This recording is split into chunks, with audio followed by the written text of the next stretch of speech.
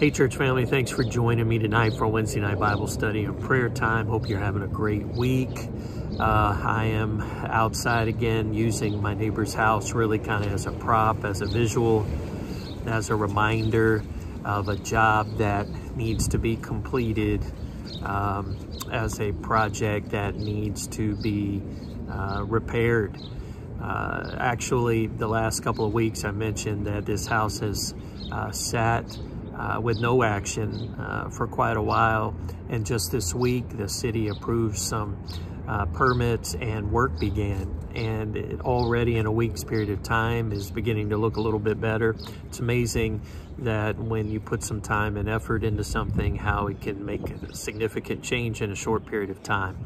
We've been discussing and studying the subject of forgiveness from the book of Philemon. And forgiveness is a necessary part of our Christian growth.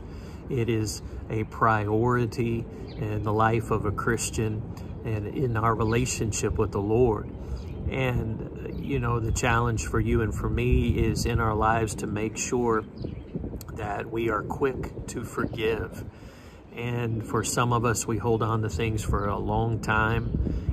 We justify, make excuses, and the reality is, as long as we do that, and as long as we do not seek to repair and to move forward and to take action in these broken and hurtful and unforgiving relationships, things in our lives will sit dormant, and God does not desire that. And so we are really studying this subject of forgiveness. And tonight I want to continue. It's our third week, and I want us to look in the book of Philemon. And in Philemon, again, if you're just joining us, we are introduced to a young man named Onesimus. And he had been a servant, a slave, an employee, as it were, of a man named Philemon. And what they had in common was the Apostle Paul. And what we find is Onesimus wronged or hurt Philemon. He ran away, he escaped, perhaps he stole some goods, but whatever he did, he wronged Philemon. And he ended up wandering and making his way to the great metropolitan city of Rome. And it was there that, coincidentally, he met the Apostle Paul. And we know that God is always at work.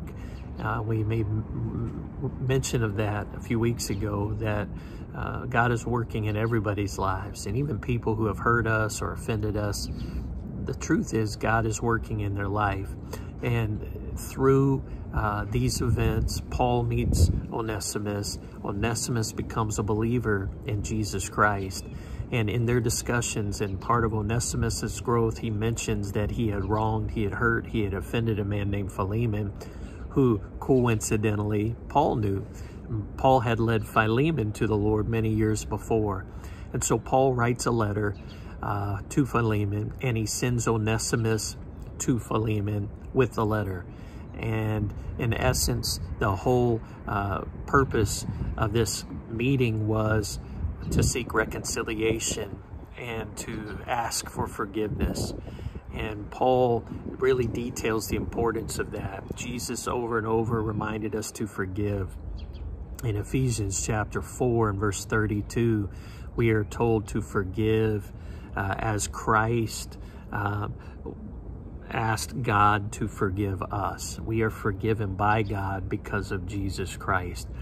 And so we're to forgive because we're commanded to do that. And we're to forgive because we have been recipients of forgiveness. And last week we spoke about not only the priority, but the picture. When we forgive other people, whether they deserve it or not, it's a tremendous picture of what Jesus Christ has done for us. Philemon, Paul would write to Philemon in verses 17. He says, look, Philemon, if you won't forgive Onesimus because it's the right thing to do, then receive him as though you're receiving me. In essence, do it for my sake. Verse 18, if he hath wronged thee, or if he owes you anything, put it on my account. Verse 19, and I, Paul, have written it with my own hand. I will repay it. Do it for my sake.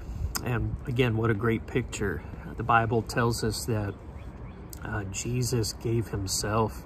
Philippians chapter 2, humbled himself, became obedient unto death, even the death of the cross. That Jesus died in our place. He was our substitute, John would write in 1 John chapter 2, our propitiation. He took our place and, as it were, went to the great throne in heaven with his blood, the offering needed.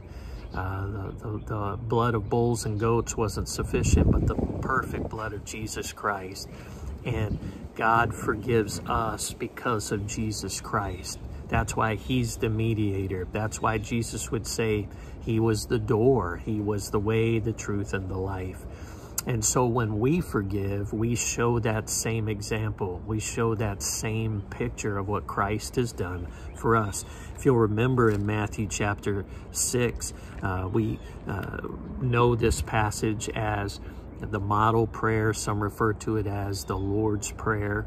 But Jesus is teaching his disciples how to pray. And you'll remember in this prayer, there's a time for us to pray, God, forgive us. And in verse 12, it says, and forgive us our debts as we forgive our debtors. And that's important. We're not just to pray, hey, God, please forgive us. Thanks a lot. Amen. But we're to do so in the same fashion or in the same measure that we forgive others. And when you think about that, how inconsistent and how hypocritical have we often been that we want God to forgive us fully and quickly and readily, and yet we are not willing to forgive others quickly and readily nor fully. As a matter of fact, Jesus would go back, he would circle back at the end of the prayer, for thine is the kingdom, the power, and the glory forever. Amen. But verse 14, hey, I don't want you to miss this. Jesus said, look, if you forgive men their trespasses, then your heavenly Father will also forgive you. But if you forgive not men their trespasses, neither will your Father forgive your trespasses. He just reminds us that it is necessary for us to practice forgiveness if we want to be forgiven.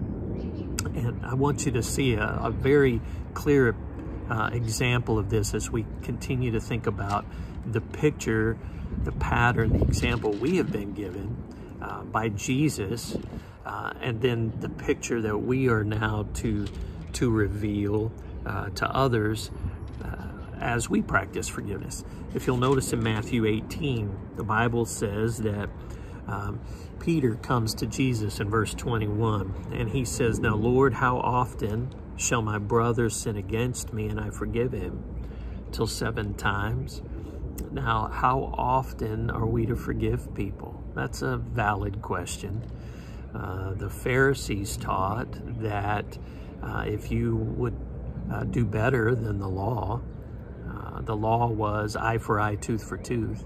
But if you would forgive, not just even once nor twice, but if you would forgive a person 3 times, then you had far excelled and exceeded the law's standard, and you were a really good person. And after that, you would not be required to forgive anymore.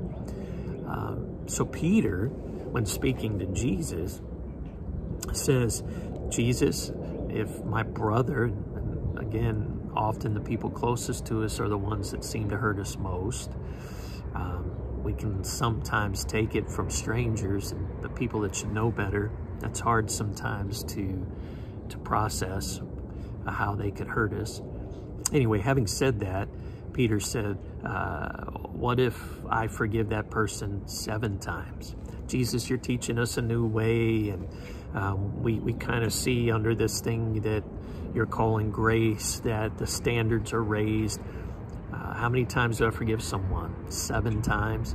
And by the way, have you ever noticed that when you and I are trying to calculate exactly how much we need to do in order to be okay, usually that speaks to our heart's intent, and usually that reveals that we're not looking to go over and above board when we're trying to do just enough to appease and satisfy God and be right in God's eyes, but yet not have to do any more than we need to. And that's not what grace is. Grace is God's unmerited favor. And as children of God, we're to show grace, and we're to have mercy, and we're to practice forgiveness as he did. So Peter, though, thinking this is a good offer, hey, what if I more than double even what the Pharisees, the religious leaders, teach? What if we forgive someone 7 times? Is that enough? And so Jesus tells the story. By the way, and we'll talk about this a little bit more next week, but really, what is forgiveness, and what do we mean when we say to practice forgiveness? But it's important to understand that to forgive someone doesn't mean that you act like it didn't happen or that life goes back to normal. Obviously, much like this fence behind me, when you've been hurt, especially if you've been hurt repeatedly, you have to put up barriers and boundaries at times, and the parameters perhaps of one's relationship needs to be changed. But you and I can still practice forgiveness. So we'll speak more about that next week, but Jesus is not saying, hey, just go on and act like nothing ever happened and let people continually abuse you and hurt you, especially if there's a pattern there. That's not what Jesus is saying. However, he is saying, make sure that you and I do forgive. And forgiveness is really releasing them into God's hands. And we need to do that because that's what was done for us, because that's what's been commanded. It's a priority to God, and it has to be a priority for us. And it allows us to look like our Heavenly Father. Jesus said, let me illustrate this for you, Peter. Verse 23, and verse 22, I'm sorry. Jesus said, no, how about 70 times 7? Now, if you want to do quick math, you realize that's 490 times. And what you realize is Jesus is, in an absurd type of way, saying, sure, Peter, keep a notebook, get your iPhone out and keep track how many times you forgive your brothers. And once you hit that 490 mark, then you're free to stop practicing forgiveness. He doesn't say that. In essence, he's in some ways jesting, and he's really showing Peter how foolish it is to try to keep score or keep count. The idea being just practice forgiveness as often as much as is needed. And so here's the picture. Therefore, the kingdom of heaven, verse 23, is like a certain king, which would take account of his servants. And by the way, at times we take account, we need to, of our friends, of our family. And again, we're not to ignore hurts, and we're not to ignore offenses. They fester in us. They have to be addressed, and we spoke about that 2 weeks ago. So someone's hurt me and offended me, I need to say something. Verse 24, when this king began to reckon, one was brought unto him which owed him 10,000 talents. So this king is looking at all his employees, and he's trying to give a good accounting. He wants to really do an annual review, if you want to look at it that way. And he's trying to find who's been advantageous and who has been deceitful, who has failed, who has lacked, who has offended. And this one servant, this one employee is brought before the king, and it is revealed that he owes the king 10,000 talents. Now you say, what would that be in today's economy, in today's valuation? It's really hard to get an exact number, but doing all the math and all the research that I've done, it would be somewhere approximately around $2 million that this man owed his boss, his king, about $2 million. Now, whether he stole that money, whether he was just haphazard in his responsibilities and wasted it or lost the money, but it was very clear that that money was owed to the king.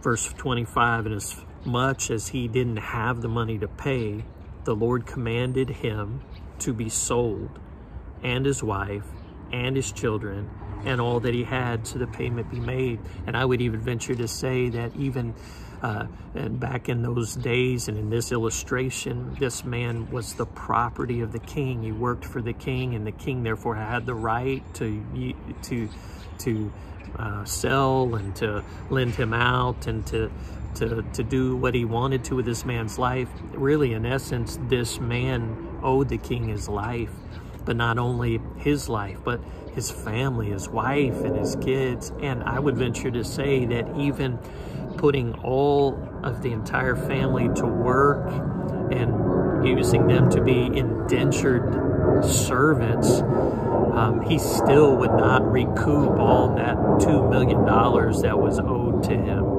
But that's all he could get out of this delinquent servant. And so he was going to take whatever he could get because it was owed him. And again, that's kind of our mentality at times. I'm going to take whatever I can get, and I'm going to do whatever I can do. Now notice, the servant therefore fell down, and he worshiped him, saying, Lord, have patience with me, and I will pay thee all. The servant humbled himself. The servant cried out for mercy. He asked for more time. And it's interesting, he didn't say, hey, king, please just forgive me of the debt. But if you'll give me more time, I own up to what I've done, and I'll pay it back. That's a good thing. You know, when we've done wrongly, we need to own it, take responsibility, and be willing to do what makes it right. Verse 27, but notice the Lord of that servant was moved with compassion, and he loosed him and forgave him the debt. I mean, far greater than this servant could have ever imagined when he humbled himself and he was genuine and sincere. The king was moved with compassion, letting go, forgave him all the debt. Can you imagine? What a day. Verse 28, the same servant went out later that day, and he found one of his fellow servants. It's not even a king servant relationship, but just a fellow servant.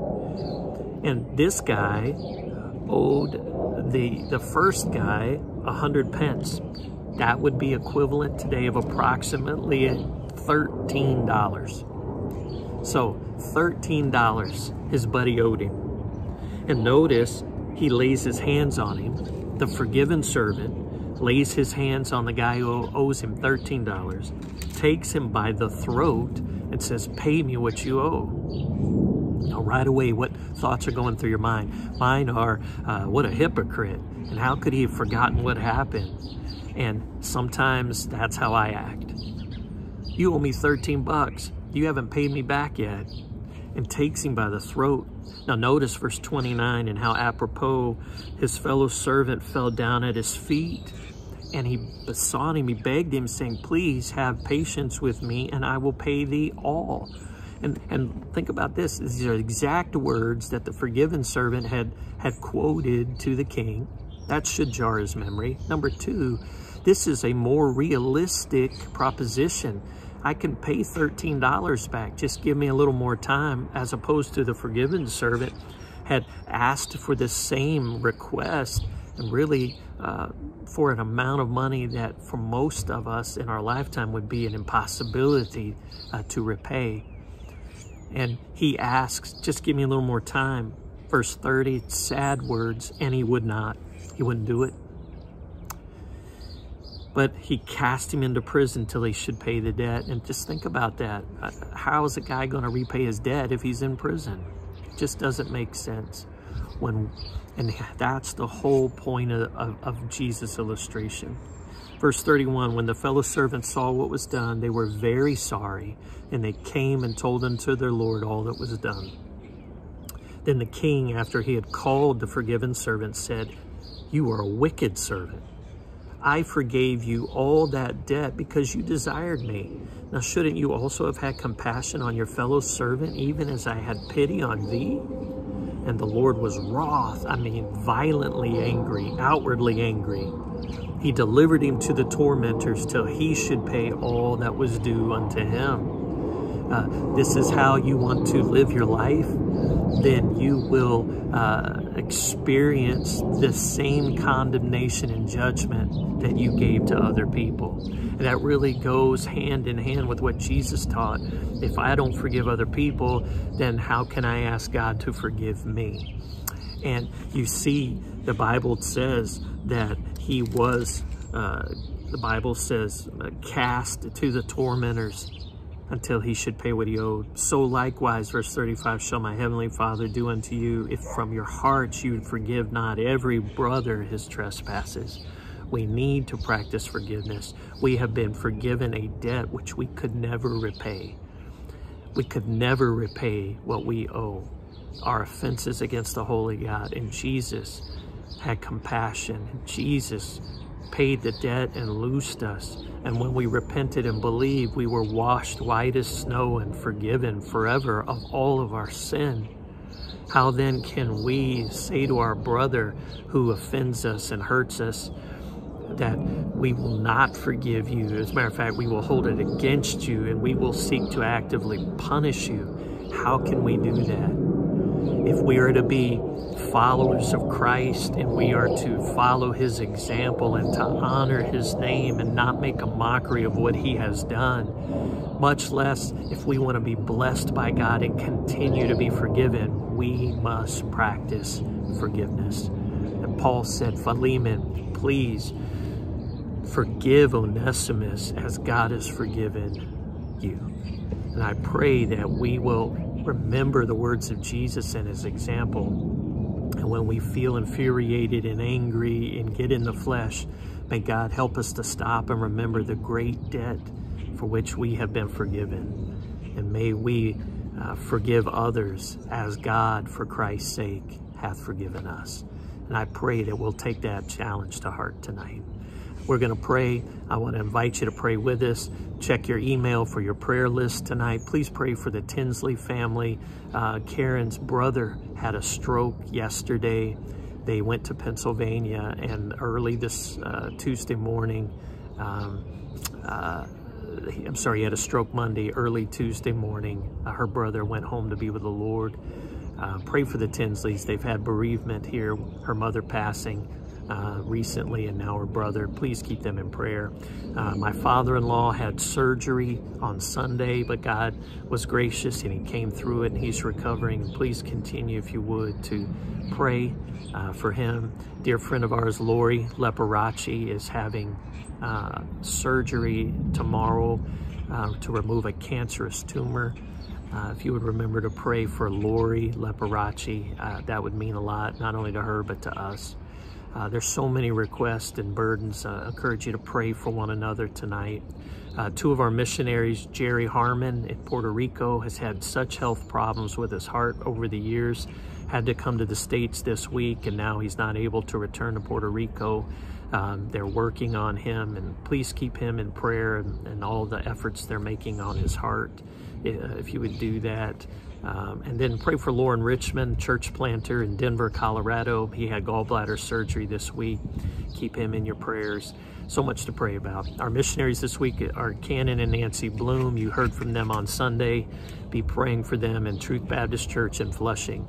And we look forward to praying together. Even though we're all not together, we can be praying together this week.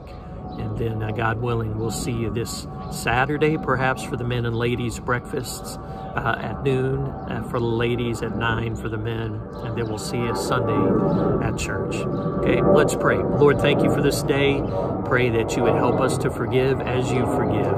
Help us, Lord, to follow your example and to always remember the great debt that you paid for us. Lord, let us live like you would have us to live.